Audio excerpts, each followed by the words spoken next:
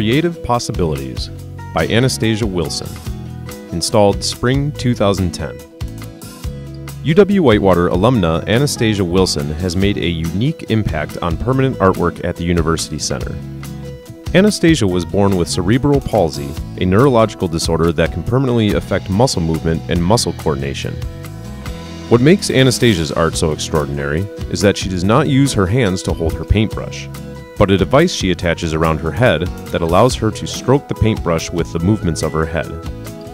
Anastasia has also been known to move her wheelchair through paint and across canvases to create interesting textures and images.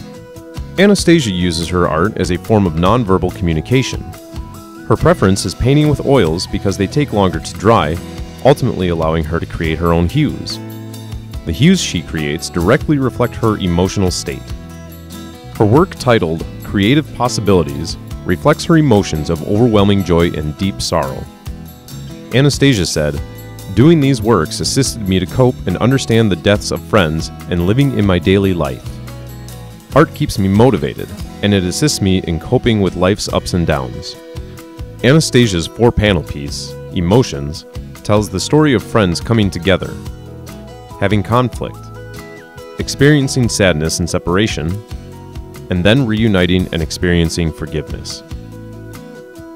Anastasia's artwork was on display at the University Center in Old Main Lane from April 26th to May 14th, 2010.